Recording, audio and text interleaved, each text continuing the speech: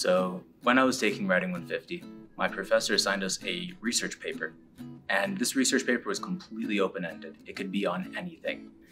And I wasn't sure what I wanted to research.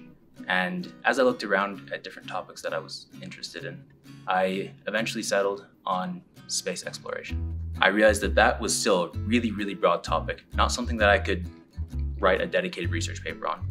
The next step was just to learn as much as I could on general internet searches.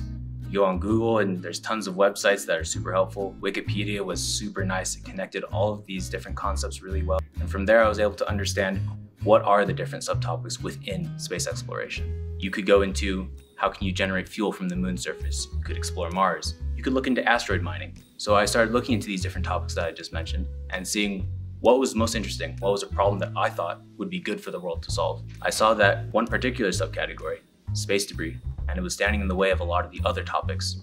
This was a topic that had lots of academic research on it, but there wasn't any plan put into place to solve the problem. Considering what my interests were, this topic perfectly aligned with that, and there was enough material for me to research. I had found my topic. After I had narrowed down my topic from a large topic like space exploration down to a very specific topic of space debris collection, the transition from just general internet searches to using a database was really easy because I knew exactly what I was looking for at this point.